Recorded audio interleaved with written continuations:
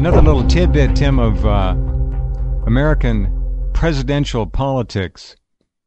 What, you mean the Newt or the Romney? The imposter in the pink house. He flew on Air Force One. The guy flies all over the place. He's flown more than any other president.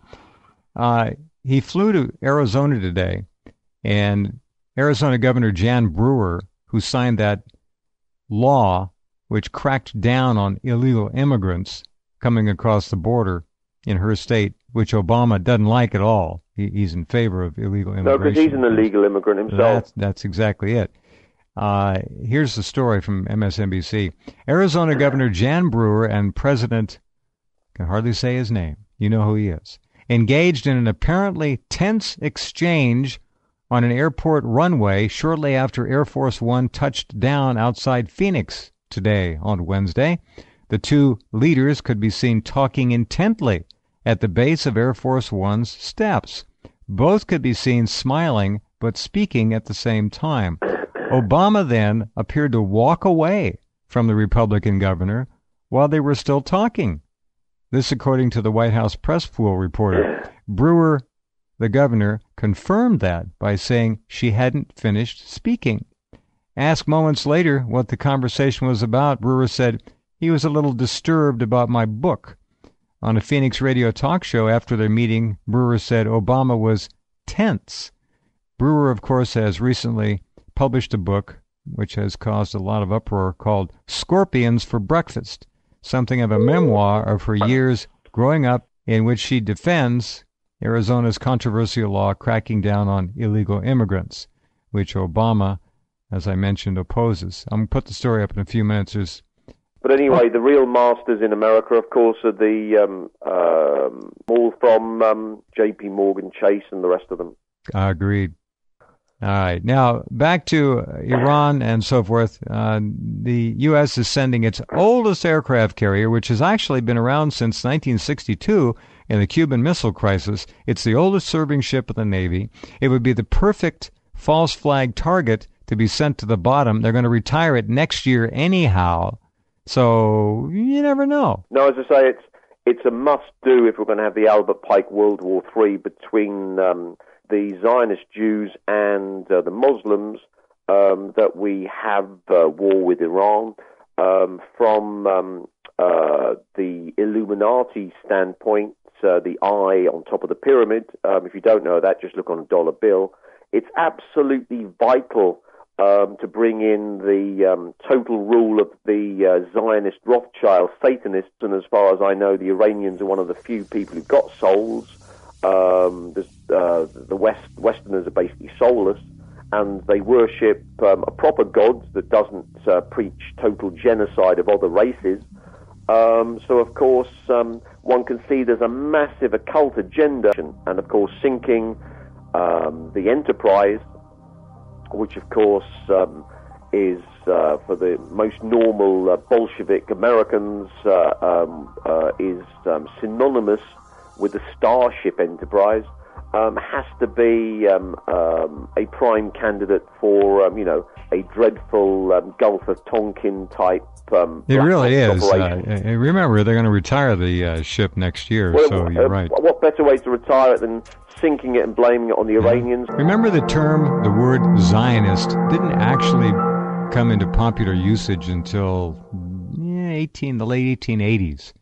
Albert Pike wrote this letter I'm going to quote from now, August 15th, 1871, and the letter graphically outlines plans for 3 world wars that were seen as necessary to bring about the one world order. All right? Now, I've read this letter before. It's on my website. If you just look in the search engine on rense.com and type in Pike's letter, you'll see it. Here's what he said about the Third World War. This was written in 1871, all right, 6 years after the Civil War ended in the U.S. He said, the Third World War must be fomented by taking advantage of the differences caused by the agentur of the Illuminati, in other words, their agents, between the political Zionists, There's that word before it was even used. The political Zionists and the leaders of the Islamic world. The war must be conducted in such a way that Islam, the Muslim Arabic world, and political Zionism, the State of Israel, we can add the United States to that, I think, mutually destroy each other.